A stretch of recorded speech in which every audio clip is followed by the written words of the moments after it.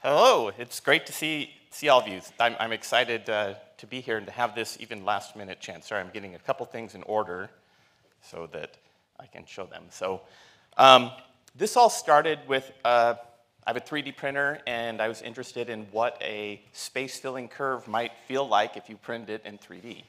And this is something I'd love to have a chance to talk to Martin Gardner about. I grew up doing things. So I think this problem is going to go into this interesting intersection between math and physics. And first thing, when you're printing in 3D, you want to, if you just print layer by layer, there are weaknesses inherent in it when it jumps up a layer to print. And there's something called vase mode or spiralized mode that if you have a single outside perimeter, then the 3D printer can slowly increase its z-axis while it's going. This leads to more beautiful objects and stronger objects both.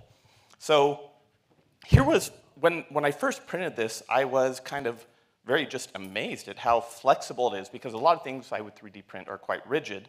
And in playing with it, I serendipitously kind of turned it inside out. And I was like, well, that was beautiful and unexpected. And I put it on Reddit, and it was the first thing I ever put on Reddit that people kind of resonated with and liked. And I was like, well, let me try some other things. So one of the next things I tried was like a simple snowflake pattern. I'm not sure where the focus is best out there. And it's like you can try and guess, like, okay, well, what does a snowflake look like when you invert it? And it's like, in this case, you get a different snowflake. It's like, okay. And as this goes along, let me just show you the next thing. Here was something that the normal Gosper curve that's put up isn't closed, so this is a modification of it to make a closed curve. And this is what I've included for my gift exchange on here. And also, I mean, it's flexible, it's interesting, and it also has an interesting inverse property to it.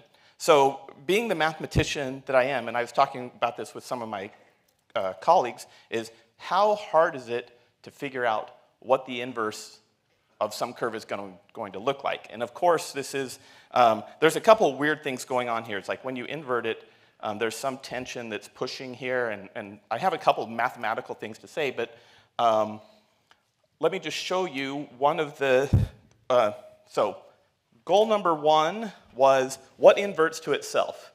And so we're like, well, a circle will invert to itself, and sure enough, I can print that, and it does invert to itself. But what's something more interesting than the circle that inverts to itself?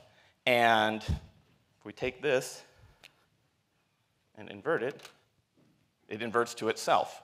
And this is, you might notice that this heart is kind of a little pointy, and that's because the length on this side has to exactly equal the length of a semicircle, because they switch roles when it inverts. So that was fun to notice.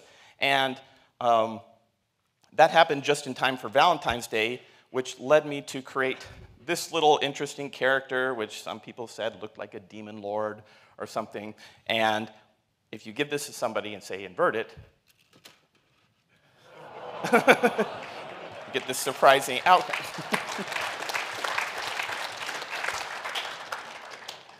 I love that you guys love that. That's great. I was very happy to see it go too.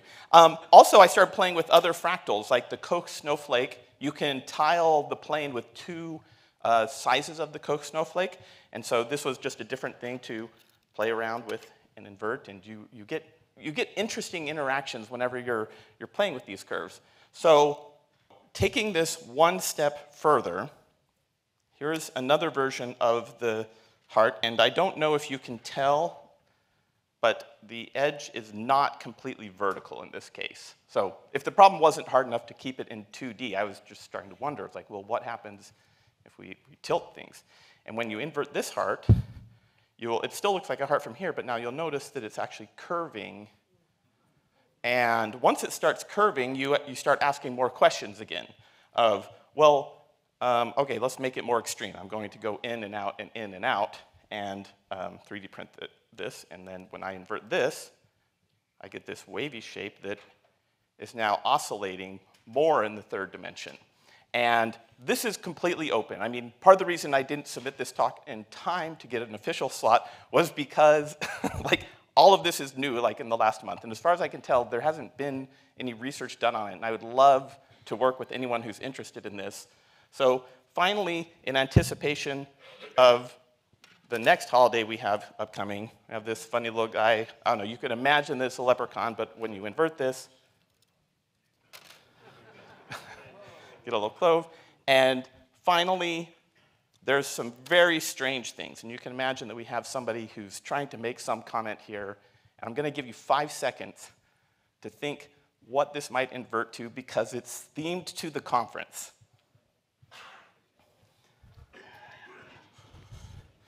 All right.